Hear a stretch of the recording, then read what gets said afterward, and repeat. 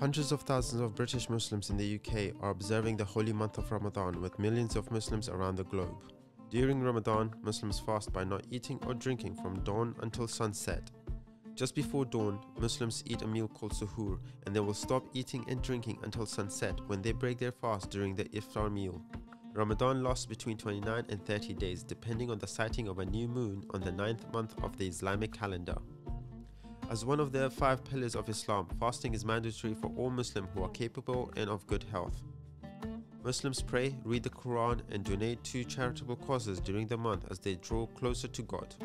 Imam Muzammil Ahmed in the East London Mosque explained how and why Ramadan is observed by millions of Muslims. Ramadan for us as Muslims is an important month. This is the month in which we believe the Quran was revealed to the Prophet ﷺ, and so Muslims, they gather together reading this book and observing the fast. Fasting is something that we believe was prescribed to the nations that came before us. Every single community of God, they used to practice the act of fasting to restrain themselves from, the things that distract them and busy them or occupy them in this world, and instead return to God and to focus on God and to build their relationship with Allah.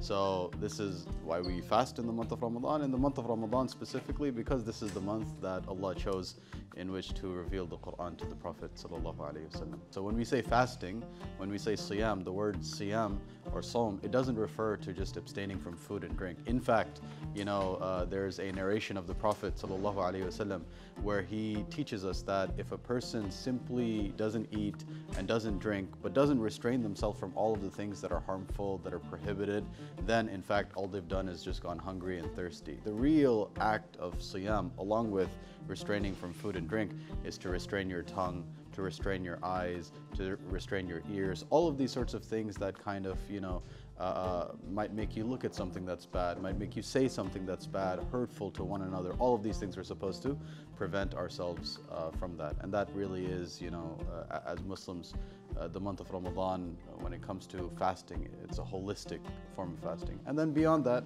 we use that time, so all the time we save from, saying bad things, looking at bad things, doing bad things, all that time we've saved, we then utilize it for things that are good, to connecting with Allah, to connecting with one another. Everybody comes to the masjid, comes to the community, and we encourage one another in doing those things that are good and helpful to connecting ourselves with Allah, but also to the community that is around us. Just before the start of Ramadan, British Muslims shop for the holy month. Thousands of Muslims packed the London Excel Centre for the Muslim Shopping Festival as they prepared for Ramadan. The event involved exhibition stores selling Muslim clothing, Ramadan calendar and charity stalls. Of course, so all of the products that we have here are mainly for Ramadan themselves. So we've got chocolate calendars for each day of Ramadan. We've got toy calendars with the same idea. We've also got Ramadan activity books by the famous Oman Hannah. So we've collabed with famous cartoon artists to create activity books for children, providing them education about Ramadan from the beginning, from the first day, all the way till Eid. We also have lots of different characters, prayer mats and all the best items.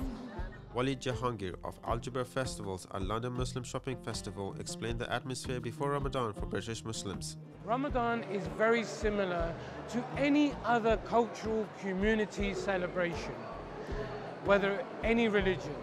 It's about gifting, it's about giving, it's about going down to ground, and it's about family.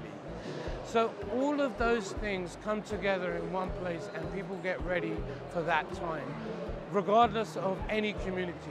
So the easiest way I can explain it is this is exactly like the run-up to Christmas where everybody's Christmas shopping. Ramadan finishes with a huge celebration called Eid al-Fitr, during which Muslims attend Eid prayer and have a feast with their family and friends.